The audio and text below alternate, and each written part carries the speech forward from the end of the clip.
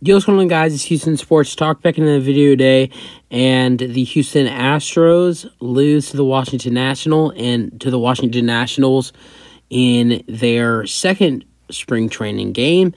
And this wasn't, it's spring training. Really, if we're going to be honest, it's spring training. This stuff really doesn't matter that much. But in my opinion, I love W's, but we're not going to win every single one, especially when games we're not really trying. But on days like today, it's really good to see some of these guys like Kyle Tucker, Jake Myers, and McCormick, who all looked really good today for the Astros and all got hits. Even Chazzy Fizz got multiple hits. So it was really good to see that. And then even see Correa knocking some runs with, or was that it was Corona who doubled. It wasn't Carlos. It wasn't Carlos's brother. So yeah, it was tonight was a good game for the Astros, but I mean, like I said, it's spring training. So let's move on. Astros lose this game 3-2, and Jose Urquidy got the start. Kyle Tucker, Jake Myers, and so Kyle Tucker, Jake Myers, and McCormick all started this game. Now, for some reason, it says Corona hit the double to center, where McCormick and Myers scored to make it 2-2. But J.C. Correa hit that, and he's not even on here at all, and he got the start at second base.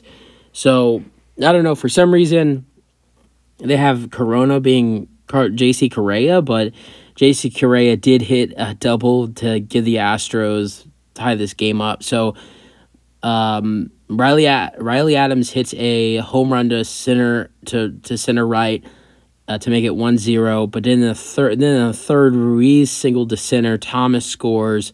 Dickerson to second. It's 2-0. So then in the fourth, Astros start to do some things. Jake Myers hits a single.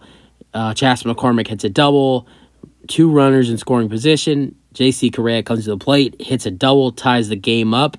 Then there would be no scores until the last play of the game, where Garcia grounds into a fielder's choice to third. Cox scores. Hernandez out at second. Fox to third. And the Nationals would win this game 3-2. I mean, it's spring training, so it doesn't really matter, but let's go over some of the batters. Tucker surprisingly got 3 at-bats in this game. He singles to center in the first at-bat of the game. He flies out to shortstop in the third, and he flies out to right in the fifth. Zach Daniels would be his replacement, and he only had 1 at-bat, and that was a ground out in the eighth. Jake Myers had 2 at-bats today, lined out to shortstop, and a single to right in the fourth. His replacement was Alex McKenna, who was 0 for 2, grounded out to shortstop, flied out to right. Chas McCormick, nice day for him. 2 at-bats, 2 hits, a infield single to the pitcher. Tucker gets to second. And then in the fourth, a double to left, gets Myers to third. Scott Stryver would be his replacement. He would get 2 at-bats, and he grounded out to shortstop, and he also struck out swinging in the ninth inning. Luke Berryhill, he got the start for the Astros today. He was 0 for 2, and that was with 2 grounds out. One was in a double play to end the first inning, and the other was just a ground out to third. His replacement was Gonzalez. He struck out swinging twice. J.C. Correa, Carlos Correa's brother, gets the start at second base. He has a ground out to second, and the only runs that were scored in this game with a RBI double that scores McCormick and Myers.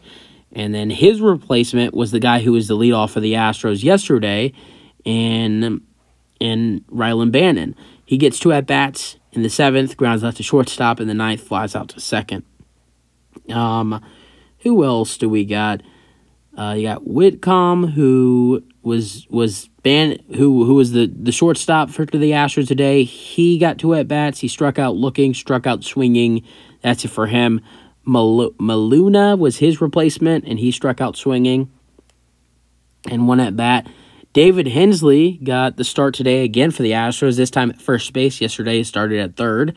and he flied out to right, flied out to center, and 2 at-bats. And then his replacement was Brewer, who got 1 at-bat, grounded out to pitcher, and that was it for him. Joe Perez started at third for the Astros today. He got 2 at-bats, flied out to center, struck out looking in the 5th.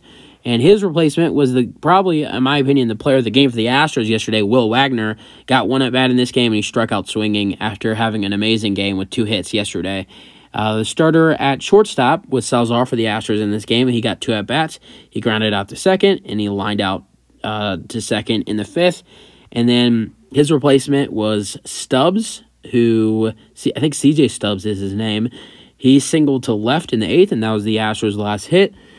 Pitchers, Urquidy did a fine job for the Astros today. 4 big leaguers pitched for the Astros today.